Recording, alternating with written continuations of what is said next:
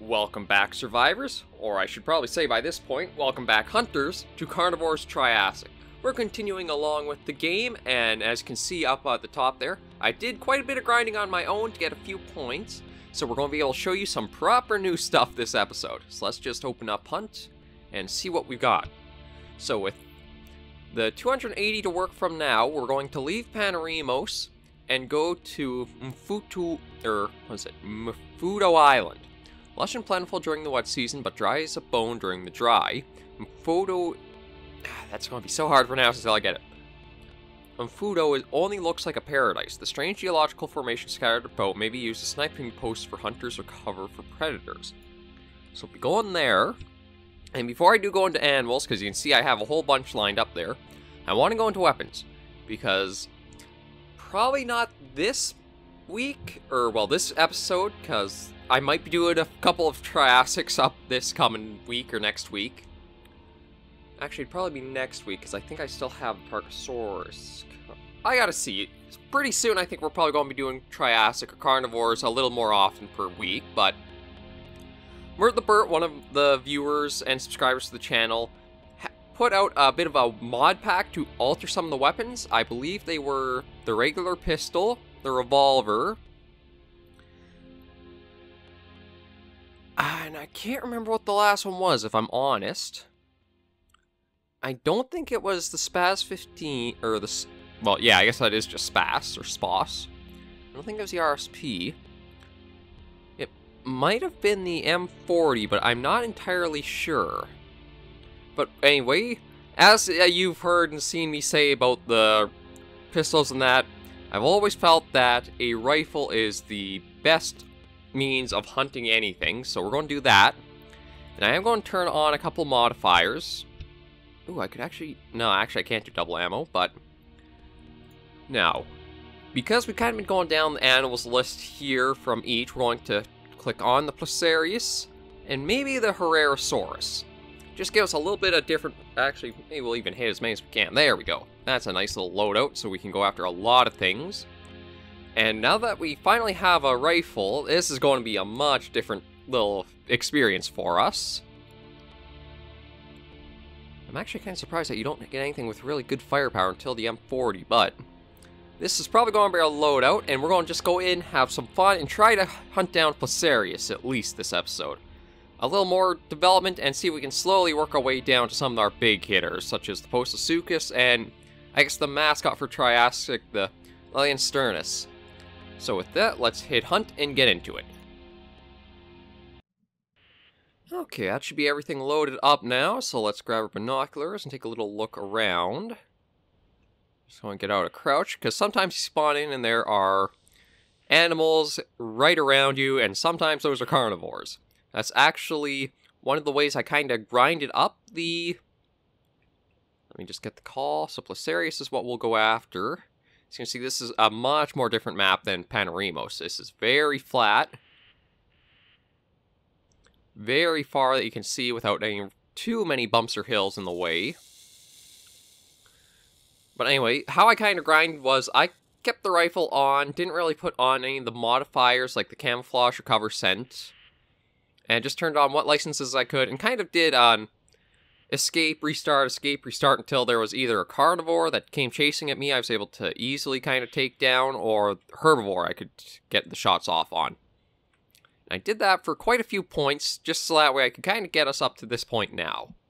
I don't think I'll need to do that too much more, or it'll probably take a little longer, just because now I have a bigger range of dinosaurs added to our hunt roster. So for now, we're basically just going to Oh! Well, I'll be damned. Look at that. Got a Herrerasaurus right there. So he is one of the carnivores in the game that can be pretty fast. Oh, excuse me, waking up about an hour ago and going into recording is not exactly easy on the throat.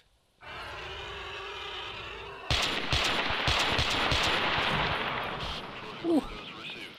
Let him get a little too close there, but there is our first Herrerasaurus. As you can see, really nice red on the back for the model. You actually see the eye and the teeth with some details to there, so that's pretty good for considering the age of the game and that. And for a user mod, that is still superb work. So we'll let the dropship pick that up and see how we're still doing. We got 1, 2, 3, 4, 5 more shots left in us, so we can probably take down something else too. I found the Herrerasaurus are the easier one to take down just because of their size.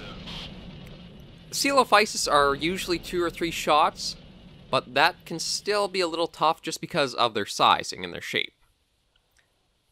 And the thing about Mafudo Island is that it's really a weird layout like this. Like, you can see that it's a lot of water in between little divots and atolls and... or atolls. I wonder what the pronunciation is for that. Have you guys ever run into that? That when you want to spell a word, it's much easier to write it out than actually try to say it for spelling? Oh, is that just a little Placeriasaurus running around? Like for atoll, I know it's A-T-O-L-L. So pronunciation a little bit. But if you have longer words, like, try spelling out something like Ankylosaurus. Actually, that's actually pretty easy. A-N-K-Y-L-O-S-A-U-R-U-S. But you kind of run into that, don't you? You kind of lose track somewhere along the middle of, wait, did I forget something at the start and go over, or... I don't know, I've run into that whenever I want to spell or have to do something down, I find it far easier just to write it and then I can kind of say it. We'll keep looking around and let's see, we do want to get that Placerius. That's what we originally came for, although it may be tight on if we can get one down with the shots we have left.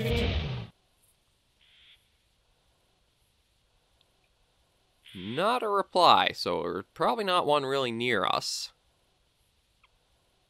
I just want to keep going this way because the wind is in our favor right now.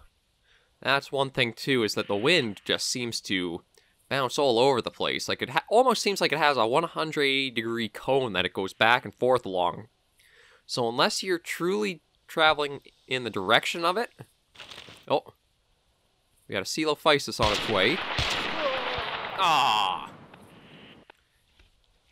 That's one of the problems I have with the bumpy maps, is that sometimes you don't know how close they can get to ya. But what we'll probably do is hop back into another one quickly. Because unfortunately, I didn't get the points for the Herrerasaurus that we took down. I just wonder. I could try on Titim Waste, but you know what? We still have to take down that Placerius, so we'll probably just do that. And not quite enough for the small pistol with us too, so maybe we'll just stick with this and go back into it and hopefully try to get a successful Placerius and maybe even Herrerasaurus if we're lucky. Okay, that should be enough time. Everything loaded up and in. A little Herrerasaurus at the moment. Yeah, so as you can see, we're now on the southern end, and unfortunately, we need northwest, so we may be fighting the wind a little bit. It's hard to say unless once it starts moving around. We'll try a call, though, and see what we hear back. Nothing, so we're probably not really around any Placerius. I do want to have the rifle at the ready, just because you never know when you're going to have a Coelophysis darting about on you. Could even be a Herrerasaurus, too. I very rarely... Actually, I think I've only ever had once where the Lotosaurus has ever charged us, and I think we actually... I think it was on video that we had that starting towards us on that one time. I think, at least. I'm not entirely sure. But they rarely charge, but they have the tendency that they could. Placerius, though, I have not had them charge at me, ever. They've always been sprinting away and running off if I've even gotten a few shots or a shot off on one. But I was hoping we would see one soon. Let's try another call.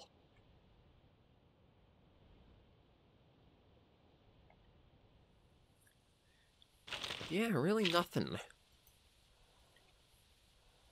No, well, we got a little cabin of sorts, or a building. Not really seeing anything around us, which I mean, it is okay considering we didn't see the Coelophysis, and then that was able to run right up and get us. Oh, actually, we do got something in. Although, we got the wind. I mean, it's not that... Yeah, see, even with just... Now that really speaks volumes of how hard the game can be, because... Holy crap.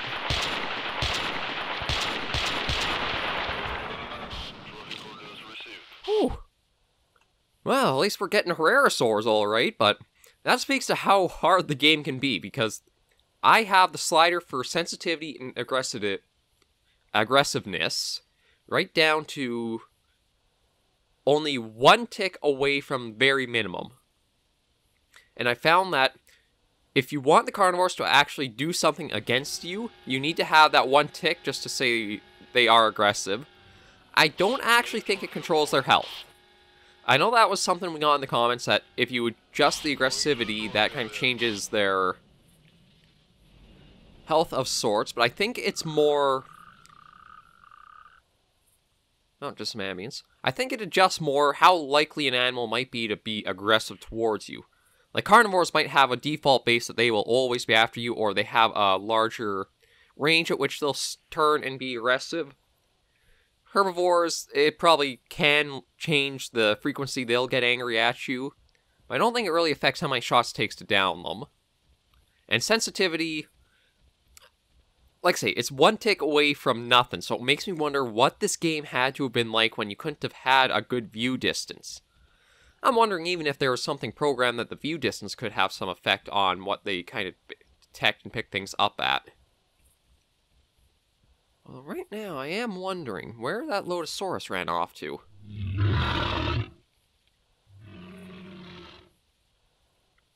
Well, sounds like he's just over here. So I think it's about 3 good shots to take down a Lotosaurus. So we'll try to get that one. Oh, and I can see a Coelophysis way, well, maybe not way off in the distance, but far enough to know that we do gotta be careful.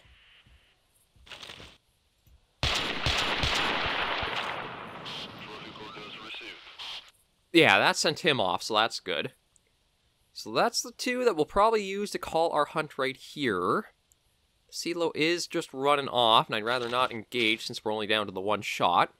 So what we'll do is we'll hit a little menu and do yes for exiting the area.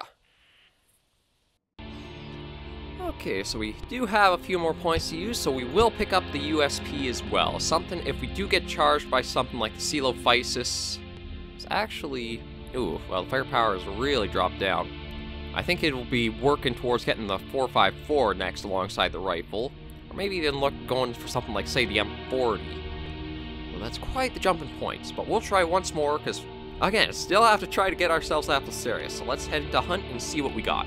Okay, so everything's loaded in from looks of it. Nope, let me see, I think the rifle is 5, yeah. So probably keep focused on the rifle, and we're in the very northwest corner, so we'll probably want to work... Unfortunately, if we want to work towards anywhere, we're probably going to have the wind at our back. So everything will be downwind, could pick us up. Let me just try another call for the Placerias and see. I'm quite surprised at how hard it is to find these guys. I guess unless you have them as one of the only licenses or animals listed, then they might spawn in some different spots or pretty far away.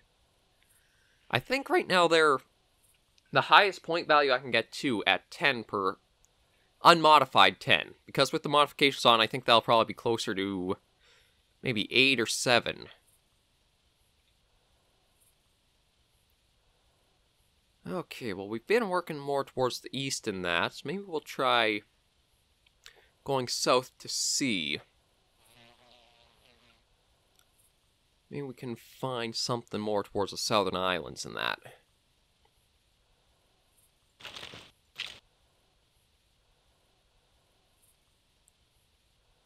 Can't really spot anything out and about right now, which probably for the best. Seems like the Herrerasaurus and the SurvivalVis have been really anxious to try to... Actually, one of the SurvivalVis managed to get the better of us and enjoyed a little snack, but we should be alright with going a little closer. Ooh, actually... Yeah, now that I do have the USP, I can show you a little bit of that change in the little weapon pack that Mert made. So you do see that it is much more zoomed in than before. I don't really have a side-by-side I can put up to show you, but you do see much better that you're zoomed in on the pistol, and you feel like you have that nice level you want with the iron sights when you use it.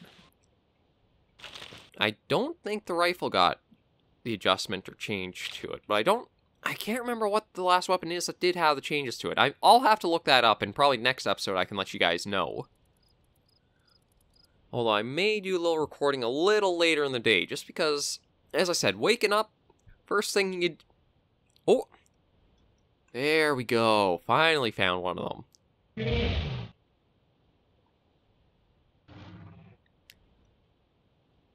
Yes, maybe we'll stay still, so that way they can't really hear us all that well. I say that, I start moving again, but we'll kind of pop squat right here, and it's just somewhere over there.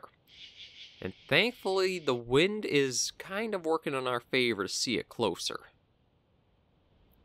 But the Placerias is the biggest and the bulkiest of the creatures we can hunt right now. I am eager for the Postasuchus that we can go after. Probably next episode we will. Wait, I wonder if there are multiples over there. Because the one that we spotted, it looked like it was more over that way. It might have doubled back and left, but I don't know.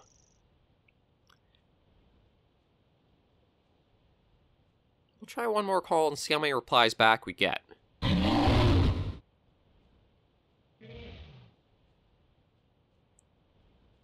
Just one, so it is just him.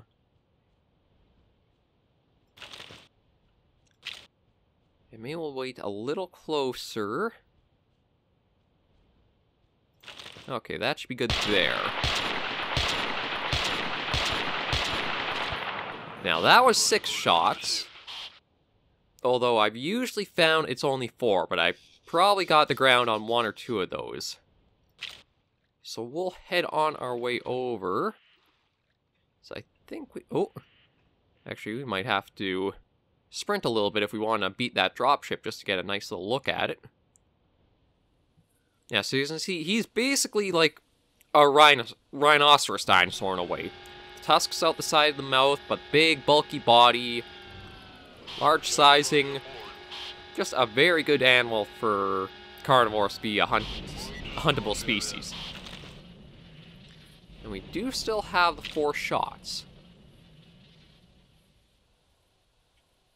So I almost want to try going after SurvivalVis just to kind of say we can best the little bugger that got us that time.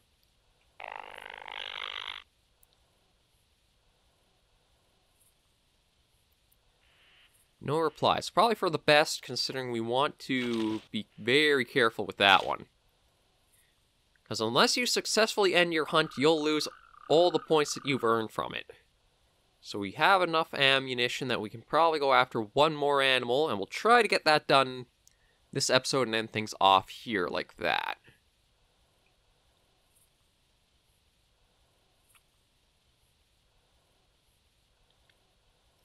Make our way back along.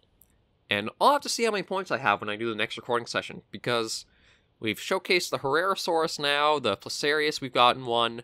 It might be time to even try another island with another species. Or even... I don't know if I want to go back to Panoremos, just because, for being a beginner island, I feel the geography is a little too unforgiving, just because of how bumpy it is. Because it's not only that it's kind of hard for you to see what's around you. I wonder if I can even... Oh, I might be able to climb up this. Oh yeah, I was able to. Oh, just a little Placerisaurus. Was that the animals, as they're moving and running towards you, that will really shift your aim up and down, try to follow them along the curve of the geography. So I would feel like Panoremos would be a little bit of a harder difficulty island because of just how jagged and rugged it is, compared to somewhere like Mfudo, where you have more gradual slopes and things, so you can kind of watch whatever's coming towards you easier. Oh, come on, we can kind of hop our way up this, can't we? I thought we could, but maybe not. Okay, there's got to be somewhere we can get our way out of here. Uh-oh. Okay, well, I thought I got stuck down there.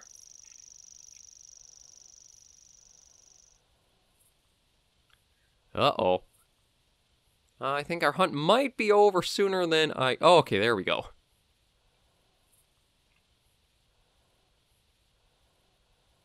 I was going to say, I think our hunt's over because I got ourselves trapped inside that little crater there, but we seem to be all good now. And I'll go, maybe just a couple more minutes unless we spot something. If we don't, then we'll probably end that little expedition there, just that way we have more points under our belt. And gives us another chance to go after something else. Maybe we'll even do a solo license hunt and go after the Postosuchus.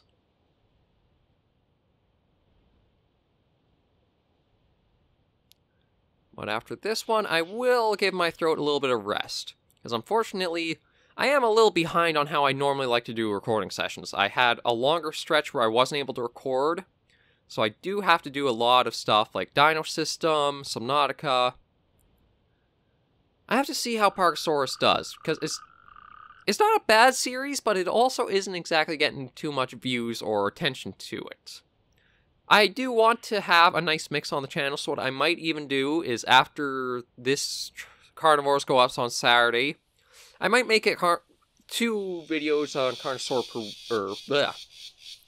Carnosaur, I'm thinking of Total War there. My throat kind of... Oh! Oh, I was talking and not looking. But prime example of the terrain also hiding some nasties. So we'll kind of let that go to menu. We at least hunted one if we didn't kind of get the points for it. But Carnivores will probably be another 2 episodes per week, and I might go back to doing one-shot Saturdays in a way, for just finding a game that I can do a single video on, kind of showcase it, and then keep some variety going through the channel. But other than that, that's probably just how things will slowly go along with it. In the meantime, though, with this episode done, I want to thank you all very much for joining and watching along.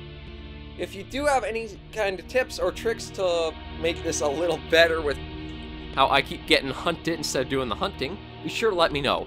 These damn Coelophysis are really going to get me aggravated at them. I might even have to go shotgun and just call them in to blast them a bit, but we'll see what comes next episode.